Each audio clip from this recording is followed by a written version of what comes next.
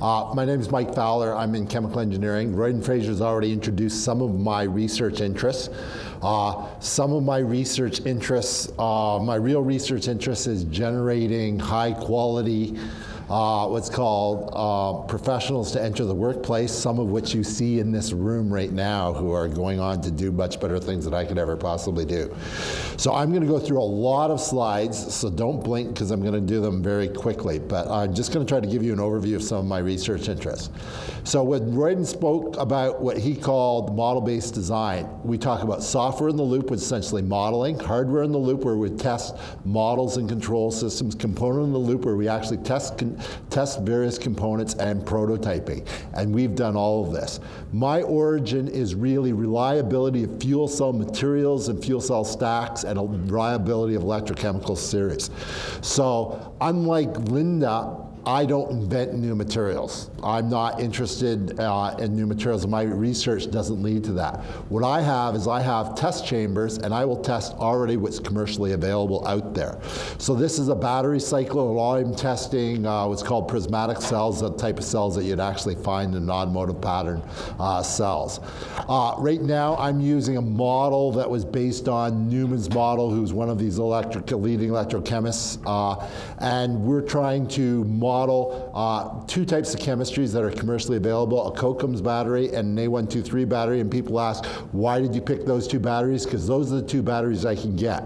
One of the problems you have with doing battery research on commercially available batteries is that nobody can actually get their hands on those batteries.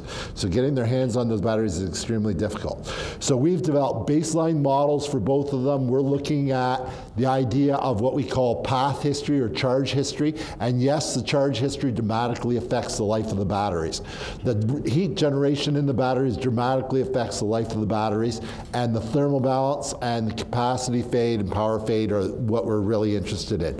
So these are the aspects that we're trying to look at, is how does the charging and the discharging behavior in the batteries affect their life. And we're looking at both the thermal balance, heat generation as heat, charge, state of charge, charging rate as all being factors that affect the lifetime. And you can obviously, the extension is if you can understand how fast you charge them affects their lifetime, you can build better systems, you can build better control systems in order to manage these cells.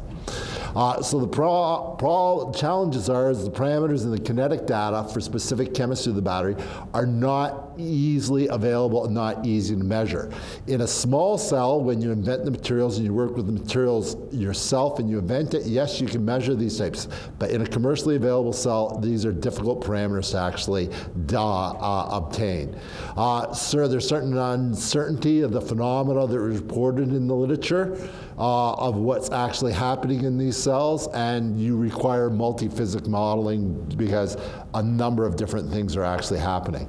So we've had a few publications, and what you're looking at here is essentially we're looking at a cycle pattern. So we go right back to the automotive cycle pattern. So we'll put in the type of history that the battery will actually see in a car. We'll cycle the battery through that pattern either 50 times or 500 times or 5,000 times to look at how long the battery is going to last on that specific profile. And we use different cycle patterns. We use some of the traditional ones that you model cars on today, but we also are trying to invent some of our own cycle patterns. We build jigs, so this is the prismatic cells. We're putting thermocouples on the cells and trying to measure the thermal history of those cells because the thermal history dramatically affects the lifetime of the actual battery. We've actually used vehicle modeling. So what you're seeing here is essentially the model of a vehicle where we can start from actually engines, transmissions, moving through, which will have generators which will charge a battery. The battery can also be charged from the wall. You'll have 12-volt systems, which are your auxiliary power systems. We'll model the entire vehicle and the lifetime of the vehicle, including different traction patterns, including different drive cycle patterns. One of the models that Royden and I most recently working on is our EcoCar 2, which is the Chevy Malibu, and we're modifying that with a ethanol motor in the front end. We have a battery charger, and we have 18 kilowatt hours of battery there that we can actually charge from the battery. So I'm going to talk a little bit about the research associated with this particular one, but we're actually prototyping this particular vehicle, not only doing research on it. So what we did is we took the cells that we have in that vehicle, we ran them at different C rates. That's different C rates, meaning the rate in which you discharge them or charge them, and we did it at various temperatures. By doing that, we can see how the capacity is affected, and we can develop state of charge maps based on temperature, state of charge, and we develop these maps to actually generate a resistance for those batteries. And then we can use that resistance in our actual vehicle models in order to model. So once again, temperature, state of charge, and you can see that we did it both as a function of the state of charge, the charge rate, and of the temperature. So this research is ongoing. You can see that our model fits the experimental data fairly well that we actually have, except for at the very high ends. So once you get these batteries to very low states of charge or very high states of charge, they're much more difficult to actually model and predict their performance because the phenomena starts to change a little bit. Makes it a little more different. What's of most interest to the people in the audience is how far I can get with my vehicle. So if you look at your vehicle, if it's like today, and you have different patterns, so these are different drive patterns, where US 06 is a very aggressive drive pattern. So that's the way I drive, right? Whereas UDDCS might be the little old lady who goes to church every Sunday. Okay, and so those different aggressive, so the very aggressive pattern, if you drive very aggressively and it's -10 like it is today, you aren't going to get very far with your actual electric range. Whereas if you drive less aggressively, you're going to get much further. And looking over the life or the various temperatures, so we're looking at cold start, hot start of batteries, how far are you actually going to get in your vehicle based on these batteries, looking at the modeling that we're doing for the batteries. This research I've also extended up because I knew my audience is here to talk about some of my Energy Hub research. I started this research with Claudia Canizares a few years ago, and I've carried on different types of energy hubs.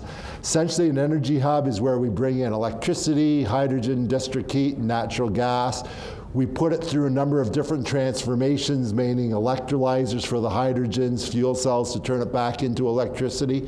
And this is a hub that will actually transform the energy.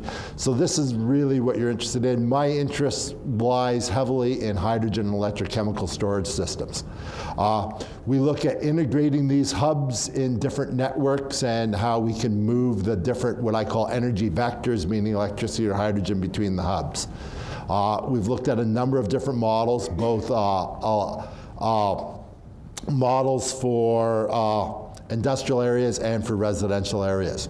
One that is of interest is that we had a farm that came to us, and he was generating biogas, and he was turning that biogas into electricity, and Hydro One was really friendly and wasn't letting him put it onto the grid.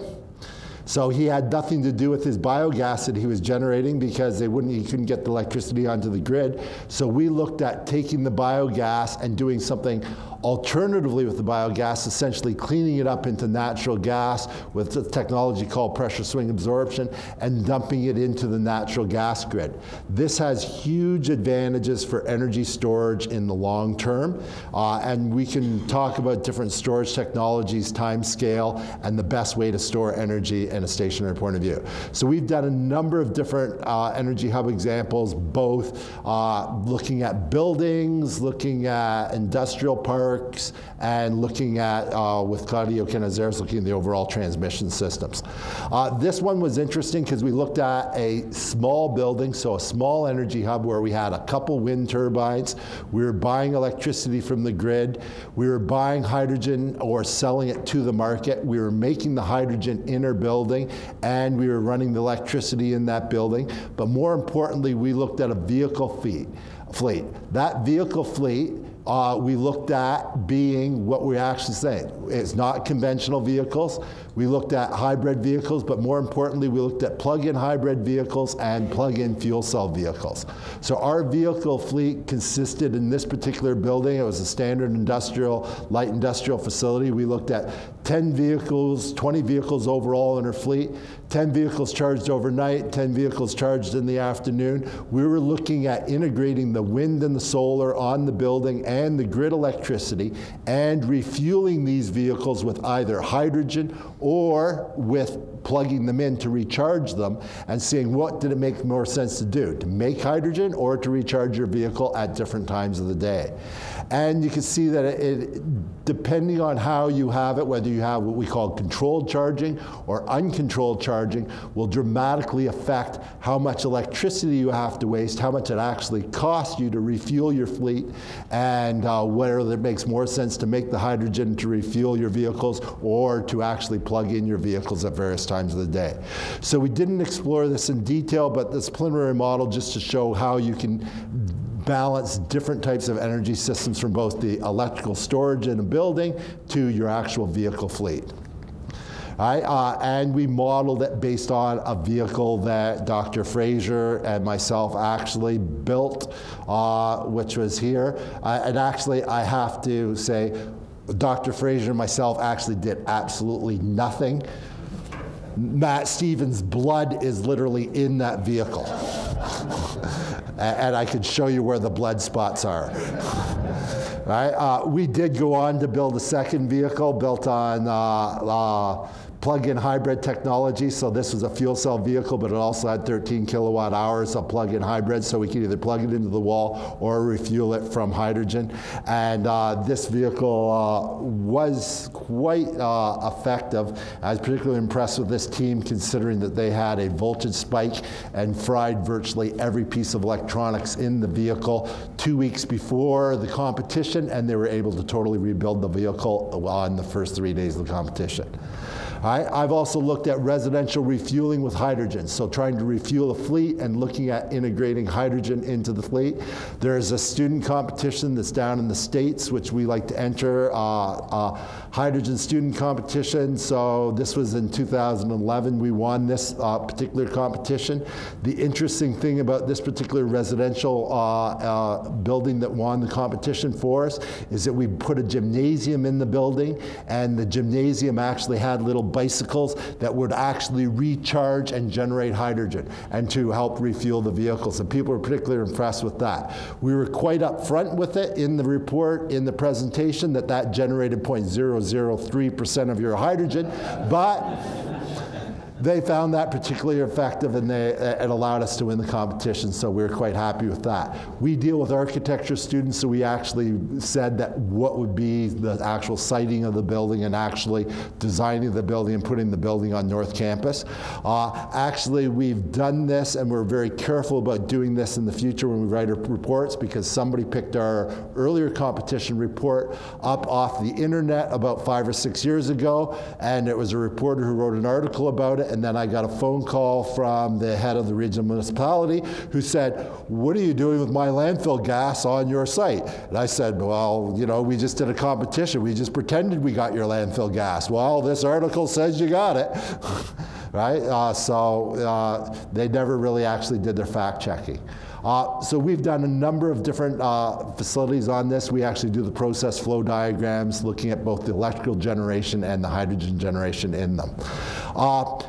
After entering that competition for a number of years, we won it 2 years out of 6, finished second 3 of the other years. We decided to enter a different type of competition. That was an engineering competition. It was a really nice competition. They gave us a nice trip to Washington, free conference proceedings, free lunch at the conference, so a really nice trip. Instead of that, we decided to enter this competition that was sponsored by Walmart, And in this competition, we looked at integrating wind, solar into a green energy hub and generating hydrogen to actually refuel their forklifts. So Walmart has commercialized forklift power, hydrogen forklift power they haven't commercialized it, but they're using it in a facility outside Calgary where they run 89 forklifts on hydrogen. And what we said is, well, what if we could do a green, 100% renewable electricity for that fuel cell, for those fuel cell forklifts? And they're very interested in that. So we looked at designing their new facility, and we looked at it from an integrated point of view, integrating wind, solar, grid electricity, the turbines, photovoltaics. We looked at the actual energy generation in the building, the lighting, chillers, what was called ice bear technology, where we made ice when the electricity was cheap for the refrigeration. And their refrigerators are big, like their refrigerators are like 4 or 5 warehouse sized. We did a simulation of this particular facility. So we looked at when do you have wind, when do you have solar, when do you make hydrogen, when do you actually recharge your batteries, when do you run the electricity, when do you actually do the cooling, and we did load leveling over that. The nice thing about that particular competition is that it was not an engineering competition. It was judged by the CEOs of Maple Leaf Foods, Walmart, Coca-Cola Canada. And when you enter these competitions that are judged by CEOs, and it's not engineering competitions, the prize isn't a nice trip to a conference, the prize is $30,000. So those students took home quite a little bit of cash for that competition. So entering business competition makes pay. We've done large-scale energy hubs modeling, and I'm not going to get into this in too much of detail because this is older when we were looking at increasing your demand in Ontario. But the real problem that you have is that you now have intermittent renewables. How do we actually solve the problem with those intermittent renewables? Well, how they're solving it is that for every windmill that you put out that's 1 megawatt, you have to have backup power that's 1 megawatt. Well, where do you get that backup power? Well, you're probably going to get that from a natural gas peaking plant. What I'm proposing is take that backup power and make hydrogen and refuel your vehicles, or use that to recharge your electric vehicles. So it allows you to flexibly control the source of electricity and follow the demand. You replace your coal with nuclear. Hydrogen can be converted back into electricity during the peak hours. Now, the people who say, well, this doesn't make sense, say, well, the problem is that hydrogen has a round-trip efficiency, meaning taking the electricity, making the hydrogen, putting it back into a fuel cell to turn it back into electricity. The round-trip efficiency is about 30 to 35%, and they say that's too low, where the round-trip efficiency on a battery is much higher. You're probably going to get about 80 to 90%, if not higher, on a battery system for the round-trip efficiency. So does it make sense? The advantage of this is another one that I'm going to get into here, is that you can actually take the hydrogen and I can store it. So when the wind blows, and in Ontario, the wind blows in January and February. We have lots of electricity in January and February. We don't need any of that wind electricity. But I can store that hydrogen underground at virtually no cost because I already have the underground storage in place. And I can compare that to different types of technology. The battery storage, Linda talked about the sodium sulfate battery, which is sort of commercialized. There's compressed air technologies, there's pumped hydro technologies, and there's hydrogen technologies. We can talk about the different types of technologies. But for the actual storage volume that you're going to have, you're going to get most of your storage in hydrogen, and it allows you to do seasonally storage. So what you're looking at here is for the same area of land, I have either pumped hydro is that little blue box, compressed air is that little red box. That's how much energy I can actually store. In that same area of land, I can store that much energy in hydrogen. Now, does that make sense from you as a local electricity supplier? Probably not, because this is long-term seasonal storage that I'm talking about. If you're looking at daily load leveling, you probably want to use batteries in a local area, in the local transmission area. This is more for on the transmission side. So we're looking at trying to model the power grid through electrolyzers, compressing it, putting it into underground storage, then either separating the hydrogen out and refueling vehicles once they come online, or putting it straight into natural gas turbines to generate the electricity. There are advantages of mixing hydrogen with natural gas in the turbines in that it actually lowers some of your key criteria emissions, specifically the NOx value. So it looked at that. And we've looked at how much hydrogen you're actually going to have. You're going to generate about 10% hydrogen if you buy your electricity at 6 cents a kilowatt, where you'll get about 2% in your reservoir if you buy it at 1 cent a kilowatt. So we're looking at different ways of interacting with the natural gas grid and where we're actually going to store it and where we're going to store that. So that's just about it. So I'm interested really in electrochemical storage and commercial batteries that are actually available. Okay, questions? Thank you, Doug. That's 10 minutes. Questions? People were asking about path history of batteries. Yes, you get them hot, they hit 60 degrees, they're probably dead.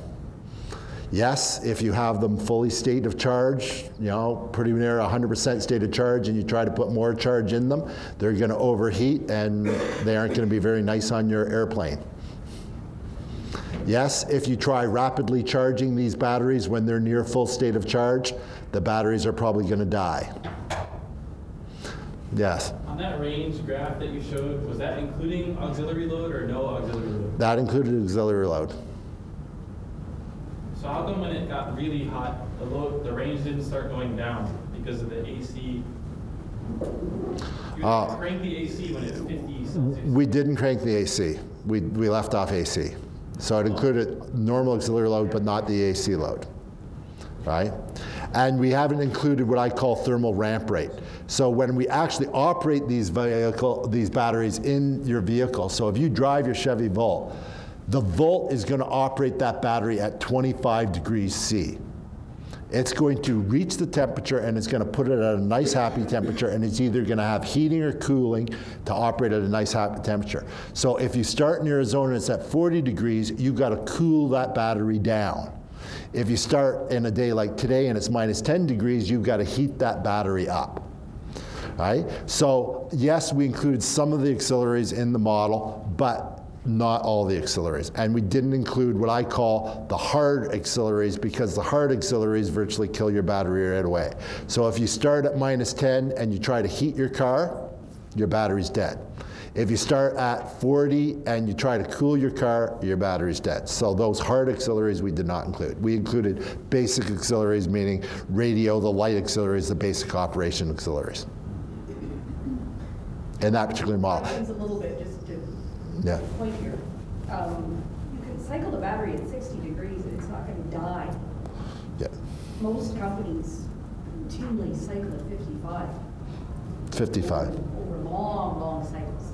Long If cycles. you keep the battery charged at 60 degrees for an extended period of time, then you're going to run into problems. And it's not instantaneous death. Usually No. it's just compromising cells. So you want to be a little careful about Yeah, that. so it's compromising cells. So But as I said, most battery manufacturers routinely cycle at 55. And Yeah. the A123, I mean, those lithium iron phosphate type cells that are in the A123 cell will certainly sustain that over thousands of cycles at that temperature. yeah, and A123 was a good try at commercialization. So A123 is a good example of commercialization.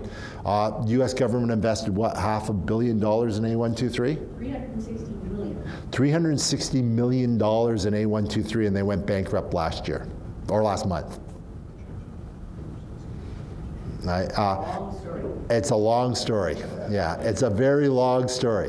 All right, and yes, so yes, I was harsh, but certainly the thermal history of the battery is dramatic. And you've got to be very careful and manage the thermal history of batteries. But that's not why A123 went bankrupt. No, that's not what A123, but there are other issues associated with that. So it might even be better for A123. They got bought by, the technology got bought by a real automotive company, Johnson Controls, who really knows how to build automotive parts. So maybe it'll come back stronger and better.